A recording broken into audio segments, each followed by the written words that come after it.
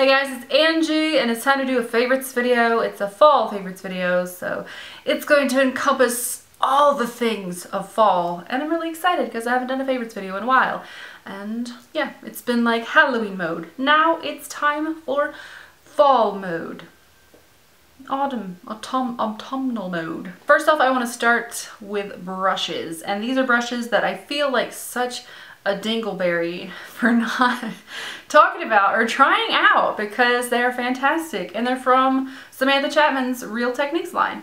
And I haven't tried out the eye brushes yet. These are the only 3 brushes that I have from her line. I have the powder brush and the blush brush, which I love, and then the expert face brush. These brushes are fantastic, and I don't know what's wrong with me that I didn't try these out before now. I went to Bed Bath & Beyond and I saw them and I was like gasping for air because I've wanted to touch them for years now. And they're just incredibly soft. And I mean, Samantha Chapman, I love you. You are awesome. I love Pixie Blue as a whole. She knows how to make brushes, and these are great. So highly recommend these 3 that I have so far. I'm going to try out the rest of the line, but I love face brushes, so I went for these first. But Real Techniques, love them. Next, I'm going to talk about my go-to foundation. It's been the Makeup Forever HD High Definition Foundation. I always forget how much I like this foundation. I find that it looks the most skin-like of all the foundations I've used, and it does provide a medium coverage. It still looks like skin. It's what I have on right now. Some of the foundations I have, especially the drugstore foundations, tend to oxidize. This doesn't, and it doesn't do like a mask on my face. So I really, really like this one. I'm in shade 115. I could probably stand to go a little bit lighter, but for now I love this. So on to a lip favorite. This is from Hourglass. I don't know what these are called, but I got it in one of those lip sampler things, and it's called Child. It's on my lips right now. Love it. It's a great nude color. I love their applicator because it's not quite a doe foot, but it's kind of a doe foot. And it fits on the lip really nicely. And I love the feeling of this on my lips, better than probably any other lip products that I own currently. So I love it. I want more colors of it. I know Hourglass is pretty expensive, but this is one that I really like, and it's called Child. I think I said that already. Now on to eyelash glue, because I've never had a favorite eyelash glue, or maybe I have.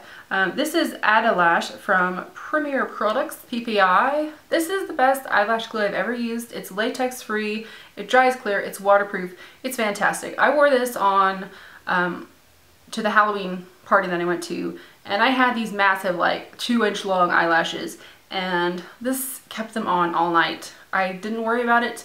I knew they were set in place, and this is just the best eyelash glue I've ever used. So Adalash, awesome.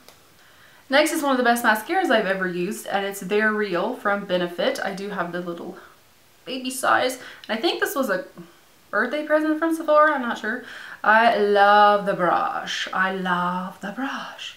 I think the brush is like, it looks like some torture device from medieval times. There's like a ball on the end, and there's spikes everywhere. This gives my eyelashes incredible length. Not so much volume, but it does lengthen them, and I really like how it feels on the eyelashes as well. It's not like crunchy and hard and crisp. Really check it out. It's a fun little treat if you want to spend a lot, if you want to splurge on a mascara anyway. Also for the eyeball area, I've got the Stila Kajal eyeliner in Topaz. I've had a lot of long nights because I'm moving soon, and it's been a lot of worry, and it's been a lot of like turmoil, inner turmoil, and this has made my eyeballs look so much better. It's on my inner rims right now. It's flesh toned eyeliner that makes your eyes just appear more awake, and I really enjoy it. It stays on my waterline pretty well. Maybe after 6 hours I'd have to, you know, reapply, but otherwise I really like it. I have a love-hate relationship with this next product. It is the EOS Balms. This is the Strawberry Sorbet that smells amazing. Like I just want to open it and smell it like all day long. But these aren't incredibly hydrating. They are initially when you first put them on, but after about, I don't know, an hour or 2, you have to reapply. So it's not one that I would use at night. I would use like a heavier, thicker lip balm. But for conditioning the lips for like lipstick or lip gloss, it's definitely worth it. And the smell is just out of this world amazing. This product is from Clearasil, and it is the Daily Clear Daily Pore Cleansing Pads. They have salicylic acid, 2% acne medication, cleanses with exfoliating action, clearer skin every day. And I have this 90 pad little tub of them. They are really cool and they're not really dried out like you would think they would be. They're saturated. They smell so amazingly good.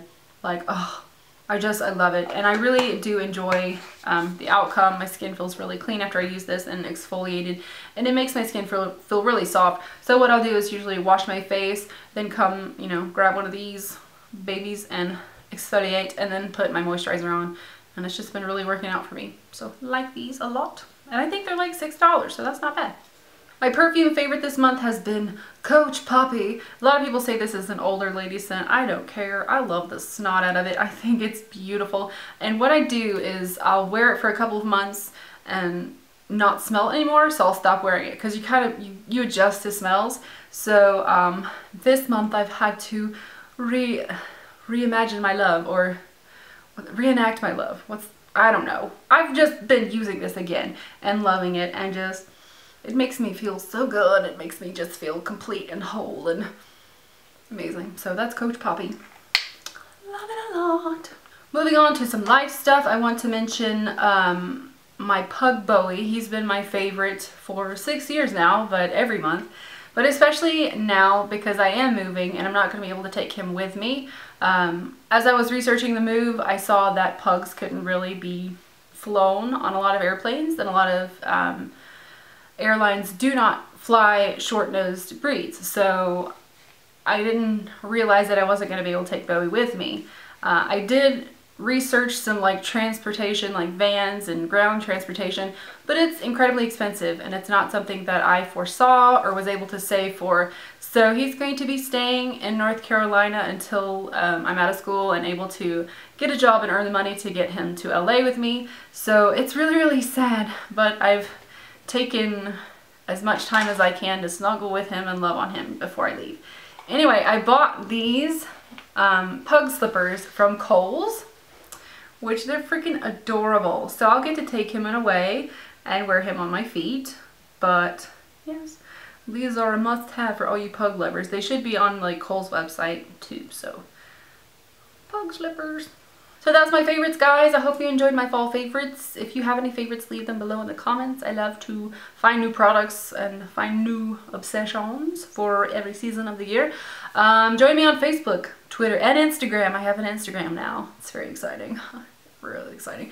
And you can see me do duck faces on there. And you can see my pug slippers too. And you can see all sorts of things as I move to LA. Otherwise, that's it for this video, guys. Please give it a thumbs up. And I'll see you very soon with a new video. Take care. Bye.